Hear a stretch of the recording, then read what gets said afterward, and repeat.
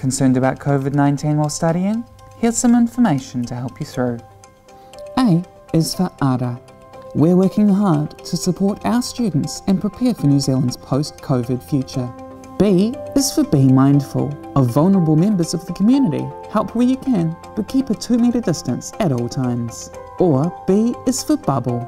Stay in your bubble and only have physical contact with those in your household. C is for COVID-19. Symptoms include cough, fever, fatigue and shortness of breath. If you have these symptoms, isolate yourself from others and seek medical advice.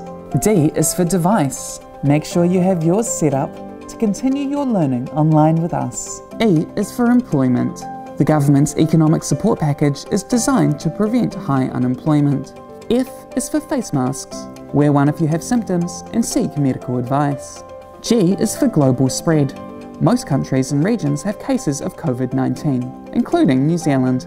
H is for Hand washing. Wash your hands often and thoroughly with soap and hot water. 20 seconds is recommended. I is for Influenza.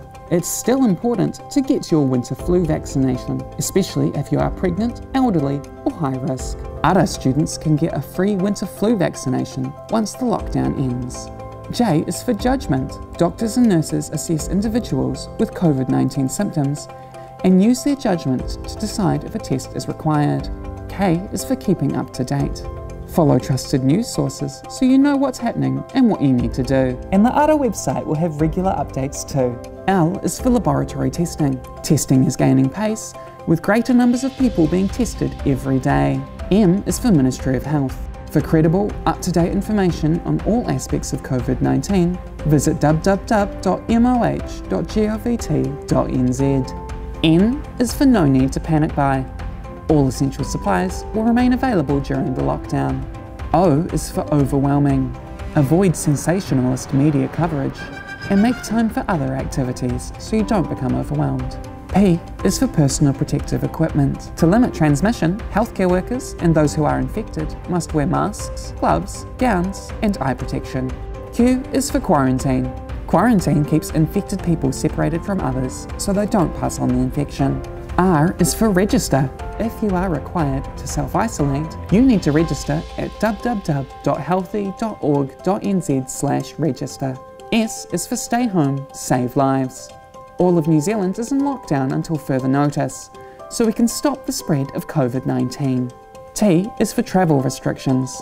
New Zealand's borders are closed. Domestic travel is only for essential service people, and we all need to stay local. U is for Uncertainty. Uncertainty and anxiety are normal feelings. It helps to keep in touch with friends and family and stick to your normal routine as much as possible. V is for Vaccine.